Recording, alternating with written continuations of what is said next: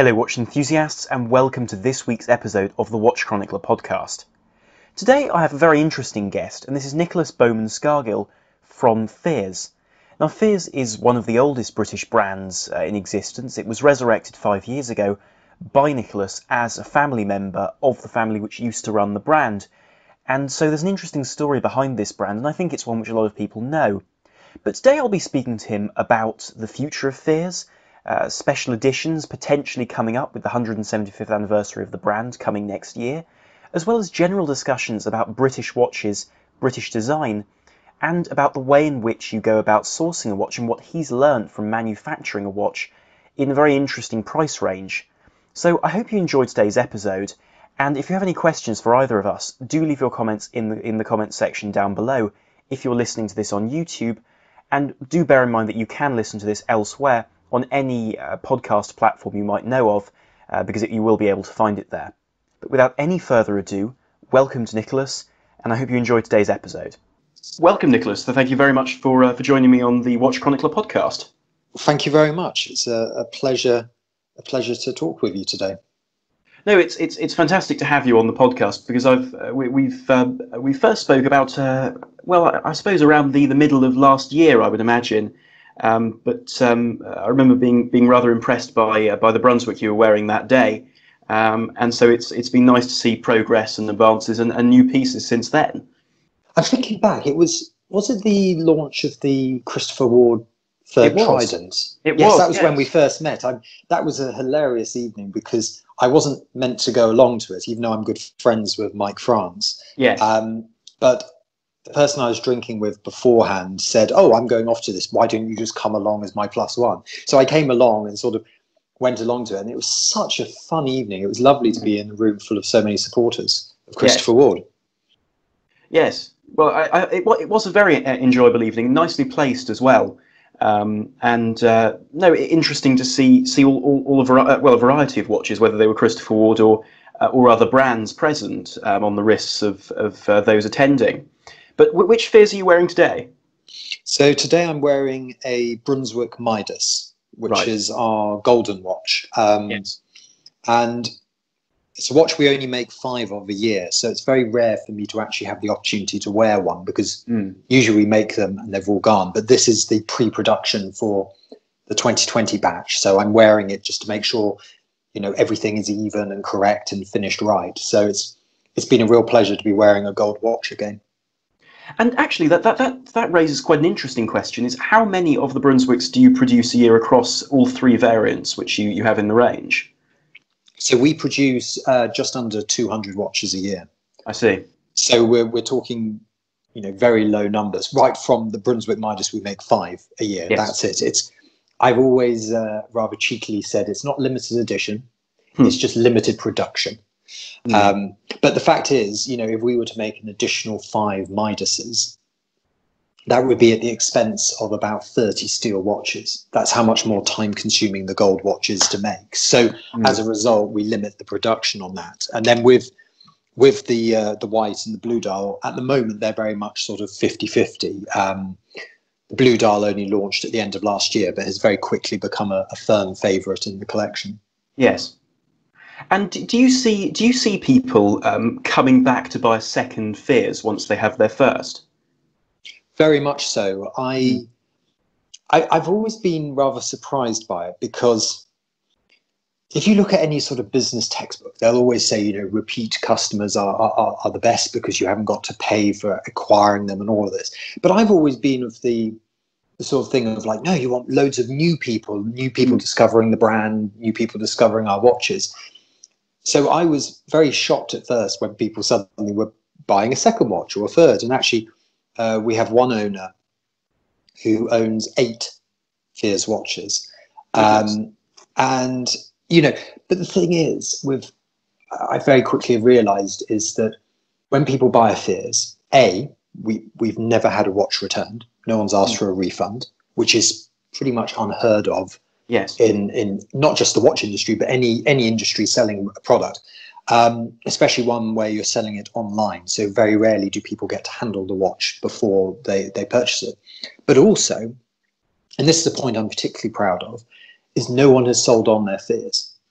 So, they may, when people decided to downsize their collection or consolidate it to a few pieces, other watches go, but the Fears doesn't go.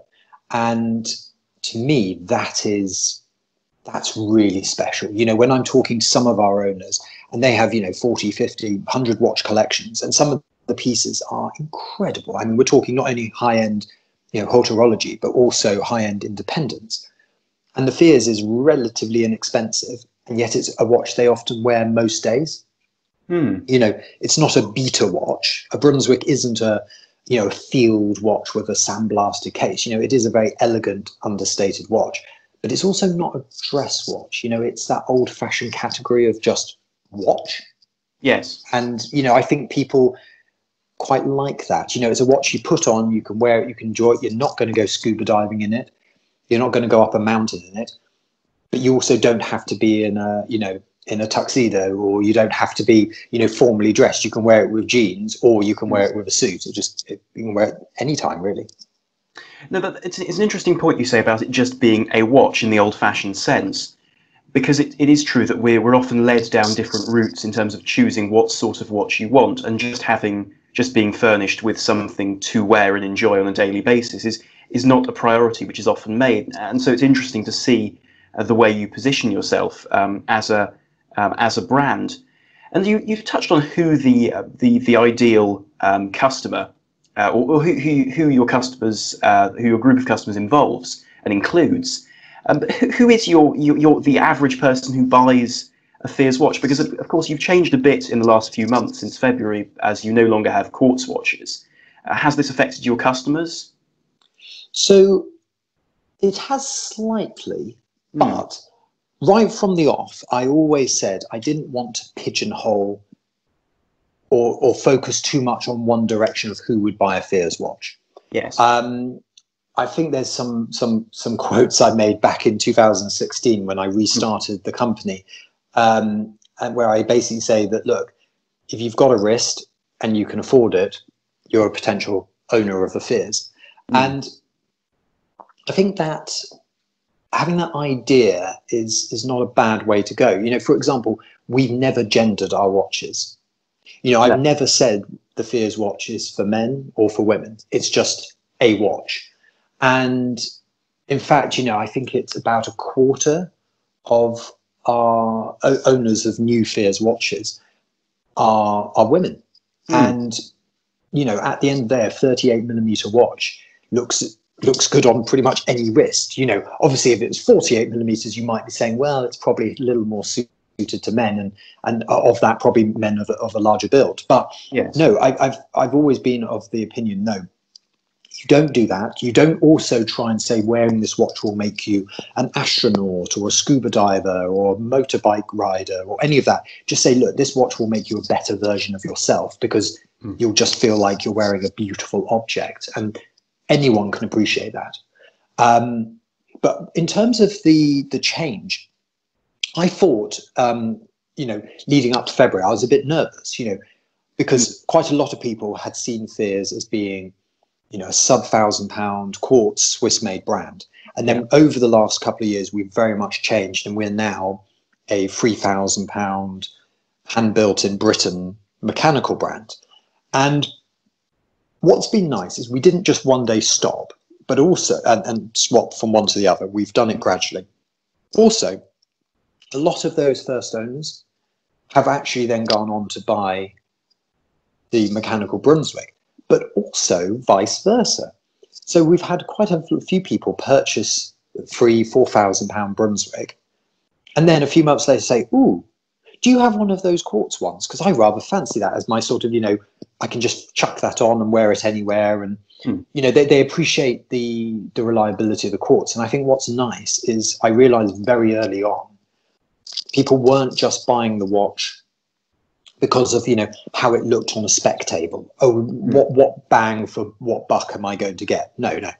I think they realized quickly that actually, a Fears watch, even with the quartz ones, they're not cheap watches. Fears doesn't make a cheap watch. It's always about the hidden finishing, the subtle details. In fact, earlier today, I was chatting to my my dial maker in Germany. We work with one of the world's best dial makers. And on the watch we launched in the summer, the Redcliffe Streamline, which was a limited edition quartz watch, which we sold for under £500. The dial on that, I always knew the dial on that was technically too good for a watch of that price. I mean, it really was an exceptional dial. Anyway, they were explaining to me today about actually all these additional processes they had to do to achieve the exact shade of antique silver that I wanted for that dial. And I hadn't realized the dial went through several different galvanic layers of coloring. And then right at the end, they did a very light plating of 2N gold to give it that sort of antique color. Because it did have a funny, like sort of color to it. Yes, it was like a patinaed silver dial, almost like a gilt sort of dial. And I thought, wow, all those people who paid £483 for a Streamline, they probably don't realize their dial actually has real gold on it, you know.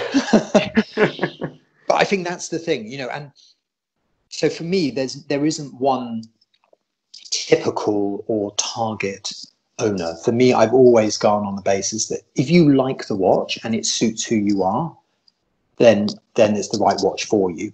You know, looking back on the sort of the heritage of Fears, and we're very lucky to be one of Britain's oldest watch companies. Yes.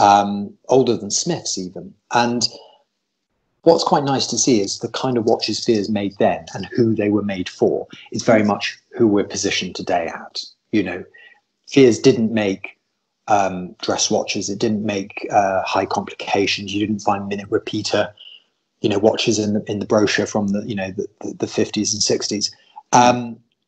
But also it made some tool watches, but it didn't specialize in that area. So for me, it's quite nice to sort of make sure that what we make today is not only in keeping with our heritage, but also is, you know, slowly, you know, owning our little area of elegant everyday watches. It's very interesting to hear that that particular approach, because it doesn't sound the same as you hear from a lot of brands. But bearing in mind your history, and if memory serves, the price of the Streamline was the inflated version of the original price, was it not? Correct, yes. So the watch was inspired by a model from the 1946 collection, which was the Fears Centenary, having been founded in 1846. And I particularly liked the model. It was the Streamline model for gentlemen. It was wonderfully advertised. And I liked the dial design. I liked the sort of gilt numerals, the shape of the number 4 in particular. I want to recreate a modern version of that. You know, it will always be our most sort of vintage style watch. You know, I'm very much focused on not just creating vintage watches. We create today what I envisage Fears would have been making today if it hadn't closed in 1976. So I said, right, I'm going to make this watch, you know, vintage style. It's a limited edition of 100 pieces. It's celebrating the first 1,000 days of the company being restarted, because actually, as a small business, you've got to mark these little occasions, these little milestones. And I thought, right, we're borrowing its design. What if we borrowed its price? So it used to retail in 1946 in old money for £11, 2 shillings and 6pence. Yes. And you know, when you think, I wonder, what is that in modern money? Like, let's just see who was this watch aimed at? You know, what sort of price was this? And when you decimalize it and then convert it after 73 years of inflation in the UK, it came out at £483, including tax. And I thought, you know what? That is certainly less than I want to be selling the watch for, but I rather like it. It's a random number. And actually, you know what? Not every watch you sell has to make much or, if any, profit. You know, actually, let's just do this as a one-off thing and link it intrinsically to its forebearer. And so, yes, we ended up selling it for the same price as the 1946 original, just adjusted for 73 years of inflation. It's a very interesting concept, and certainly it drew a lot of attention. I suppose if another brand had launched something with the same specifications, that's not going into detail about the, as you say, about the dial details and about the care taken to manufacture it, you wouldn't have thought that there would be as much buzz around it, but I heard from a surprising number of people about it at the time, and finally seeing one in the metal last year was very eye-opening. It was a very interesting piece to look at, and something different, something which appealed to a customer which I hadn't considered. So it was an exciting piece, and I suppose a very nice way to mark a change in times as you move from quartz to an altogether mechanical approach to watchmaking. But this is a question which I suppose draws us back to the question about the dials and our discussion about the dial, because the manufacturing of your watches is something which has changed somewhat. I remember hearing you speak about the Brunswick and how between batches the places of manufacturing had changed. What have you learned from the manufacturing of your watches over the last few years to bring Fears forward in terms of quality and details? Well, it's very interesting you mentioned that about the Brunswick, because there is, we don't call it this, but there is a difference between the Brunswick White model between the sort of Mark I and the Mark II. Yes. And the Mark I had a dial and case that were both made in the UK. Whereas the Mark II has a dial and case which are both made in Germany. Yes. And interesting point to say, when I say they're made in Germany, they're actually made in Germany, because quite often when people say, oh, this is made in Switzerland or this is made in Germany, it's technically a PO box, because it's actually made in China. And there's nothing wrong with that, but I've always believed in transparency, which is why on the website we always list everywhere that has made a part. So our sapphire glasses are made in Hong Kong. They are made in China, because you can't get them made in Switzerland bar one company. So if we go back to 2017, when I was developing the Brunswick, we were prototyping it and we needed to make a case, a dial. So we made those in the UK, close to home. We could do a one-off piece. And so we thought, right, well, let's actually market this with that sort of, as close to made in Britain as possible. The hands are made in Britain, and they still are today. We make the hands in-house. So we thought, right, let's do all that. Great. But I was thinking,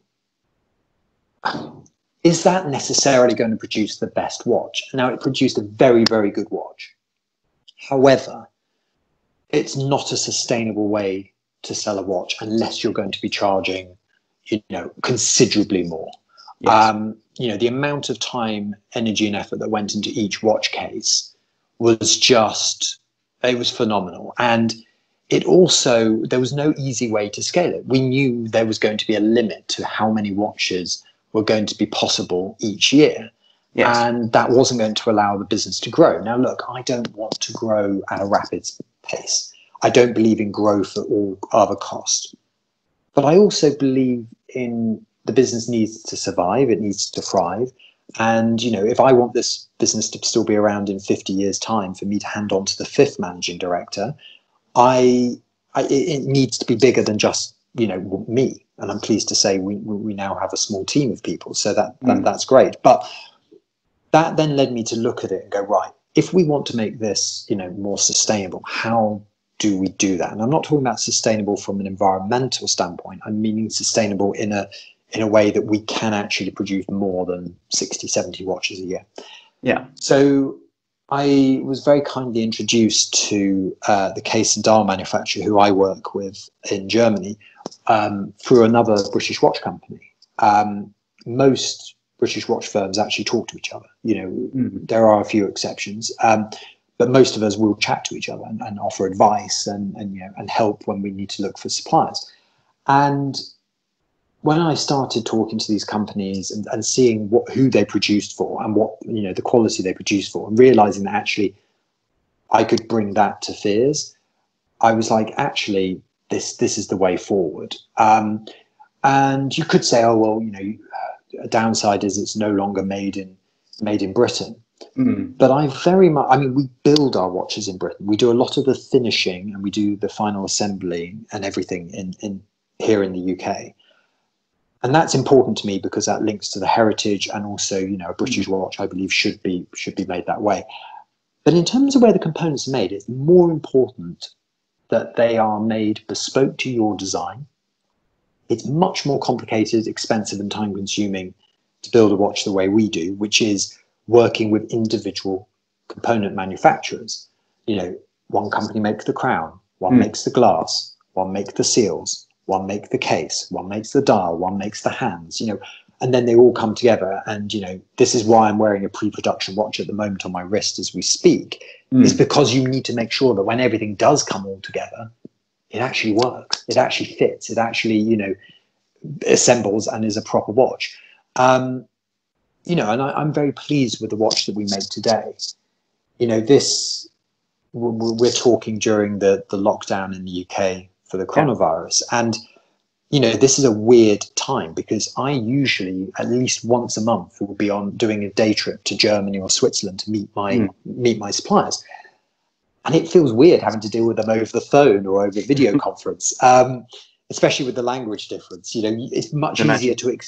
Well, if you imagine you're sat there in a room and you can spend like 3 hours discussing one shade of blue, and it's really easy to show it, and everyone's not looking at, you know, oh, is it an RGB color code? Or no, you're looking at the same physical thing. So you all know what you're looking at.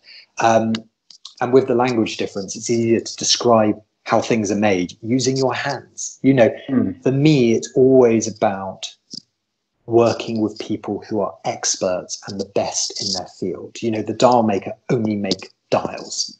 Yes. And they make dials for incredible companies, you know, most of Bond Street brands and a lot of the high-end independents. And so if they can't make it, it probably can't be done. And what's so exciting is seeing them getting fired up about talking about different ways of doing the lacquer on the Brunswick white. Or when we did the Brunswick blue, talking about the processes and having to find new ways of doing different finishes together. For me, I'm a geek at heart. So I just love being in a room, watching someone getting excited about not their profession, but their passion. And that results in a better watch, I believe. Well, it's a wonderful thing about the watch industry is there are people who really do... who are fascinated by that which they do every day, by their profession, their trade, whether it's a small part of a watch, whether it's assembling a watch, whether it's producing the dial, the hands, each part. And this is a wonderful aspect which needs to be protected, I think. And actually, the one aspect which I've been keen to ask you about, because following what you just said, the manufacturing has changed. But how do you find watchmaking is in the UK at the moment? Because I understand that the position of the watchmaker in England has been a changing one over the past few years. Well, what's your experience been with watchmaking in the UK? It's very interesting in the UK because I think the UK is maybe at fault of always looking backwards. You know, I'm British. I was born and bred in London.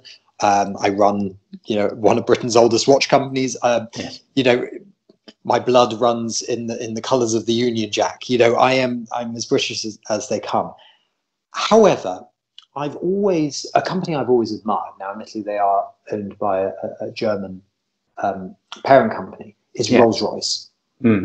Rolls-Royce Motor Cars is fantastic because it is completely British in the way it does things, in its understatement, its elegance, all of that.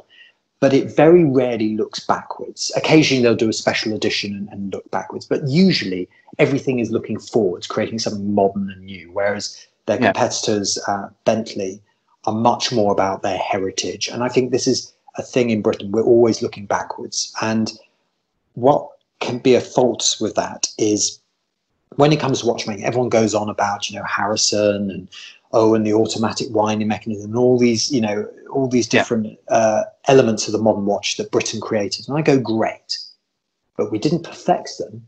We didn't perfect making watches. You know, Switzerland is the number one. That's who people want to have on their wrist. You know, actually, what we should look at today is not just the dream of creating a British movement. Wonderful. That's great. Actually, what I would like to see us do is create a British tractor movement, something like an ETA 2824, you know, because that requires so much more skill, so much more technology. You know, the closest we have to something like that would be the Christopher Ward SH21. But that was largely developed in Switzerland. It's manufactured there. But that I think is as close to that as possible. No, when it comes to British watchmaking today, we've got watchmakers. They're fantastic. That's great. Other countries do as well. But I think Britain does have something special and unique. And I was recently chatting about this to another British watchmaker who very kindly agreed with me. And they were basically, my premise was, it's British design and style.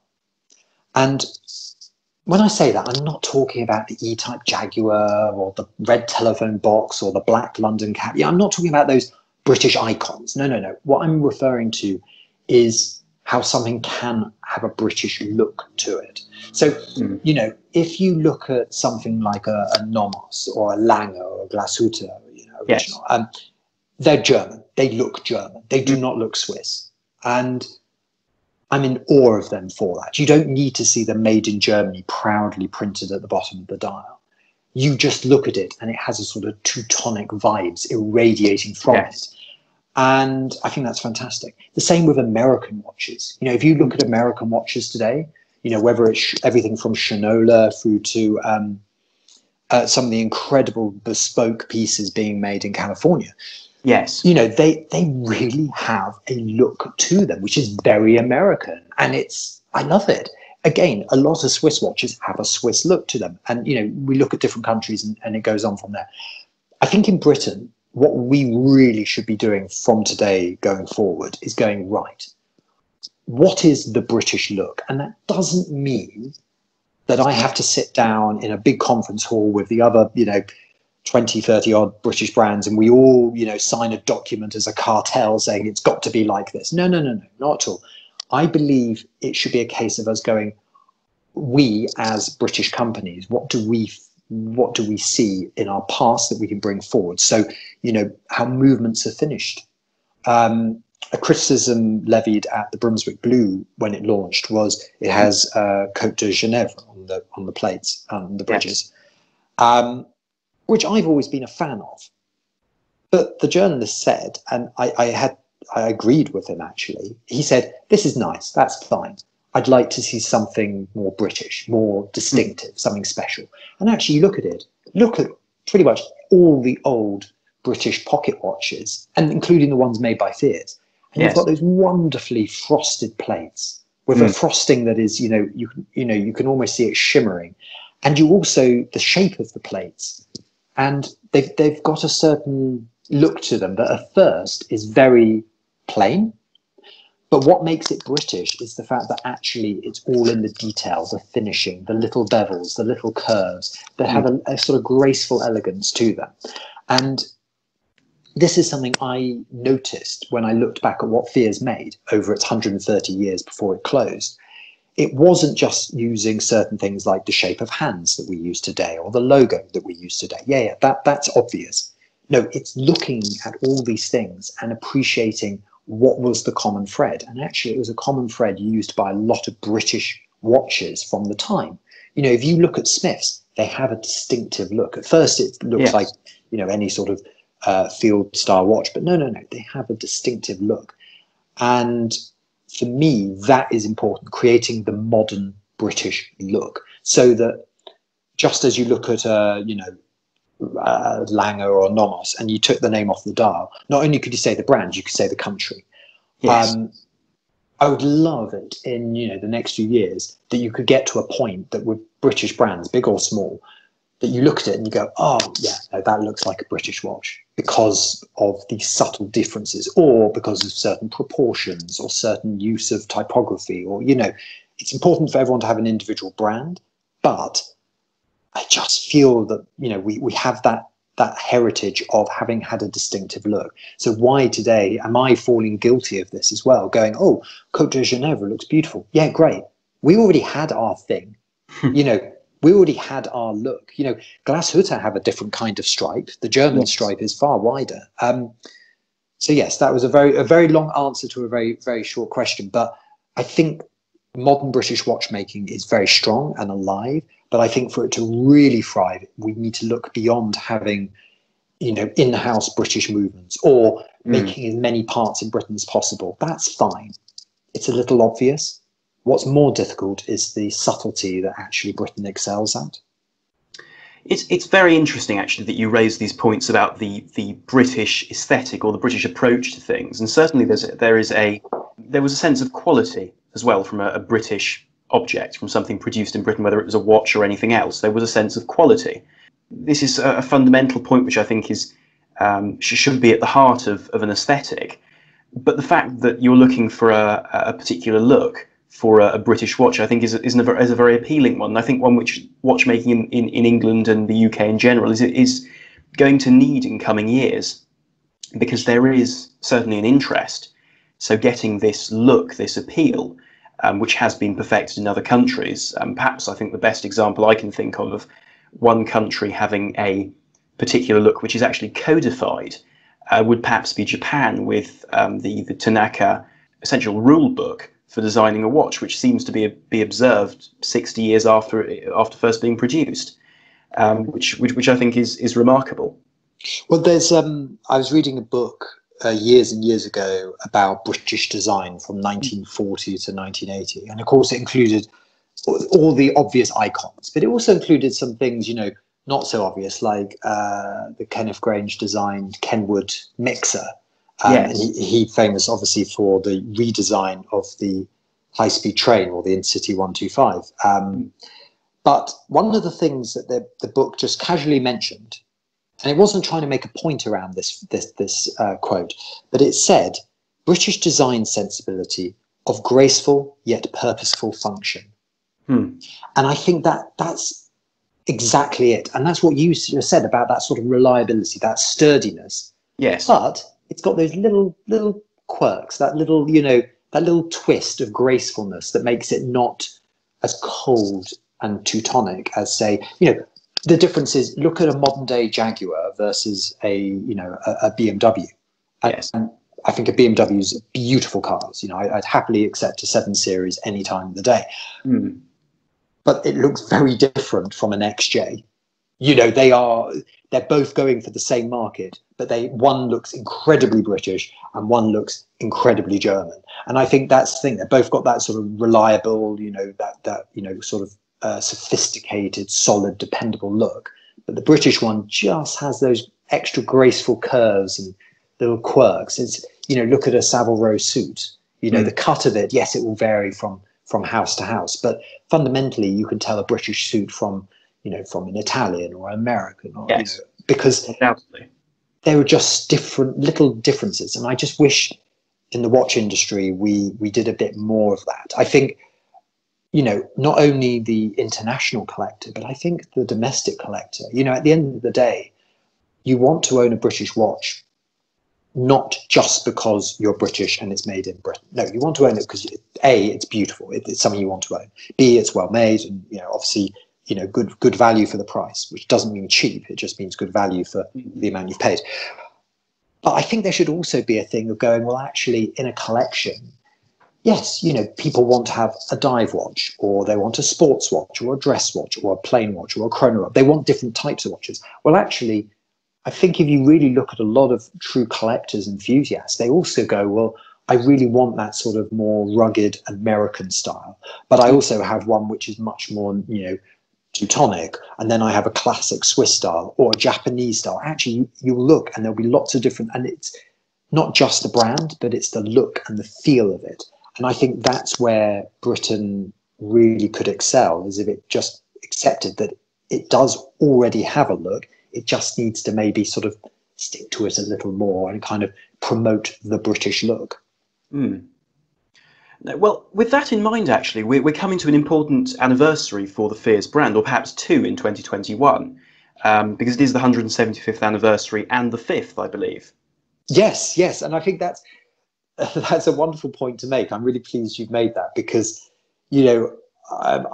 I'm always talking about Fears being one of Britain's oldest, but it's also one of Britain's youngest watch companies, because, when I restarted it in 2016 on the 170th anniversary, I was very, very aware, having worked in the industry for many years, just how many watch brands launch and then disappear after either the first year or the first one or two watch collections. Yes. When we launched Brunswick Blue, that was our 12th model we had launched across a limited range of families, but, in terms of different colors and variants. And actually, getting to 5 years is for me, will be a huge sense of achievement. But also, 175 years, what a beautiful anniversary. Yes. 200's fine, but people can mistype it as 100. But 175, it's just got such a... Fears was founded when Queen Victoria had only been on the throne for 9 years. She was still in her 20s. Yes. It wasn't the early Victorian period. It was the beginning of the Victorian period, I think the year before was when GMT was adopted for the railways, standardizing the UK railway network. And so, yes, next year is going to be very significant. And I won't lie, I'm kind of glad that next year is next year and not this year. It would have been... Look, without dwelling too much on it, obviously there are a lot of horrible things happening right now. And, so be it. If it had been this year, I would have just accepted it and moved on. But, I do feel as an anniversary like that, it shouldn't be overlooked. It should be sort of recognised and, appreciated. Yes, I'm sure. Certainly from the records which other brands have set. If we look at Patek's 175th anniversary, we can see the amount of care they put into that with the Grandmaster chime. But without giving anything away, do you have anything in mind? Well, other than a dual-faced perpetual tourbillon minute repeater, other than that, made in-house entirely in Britain. No. I look forward to it. Yeah, no, exactly. No, we are working on. We're working on a few different projects. One of them is a watch. One of them is not a watch. And the third one is we've managed to track down the final premises in Bristol where the company closed in 1976. Wow. And today it's a very trendy bike shop and restaurant bar. So I'm hoping that we will be doing a whole range of celebrations there, marking the fact that, 45 years before the business had closed and there we are reopening.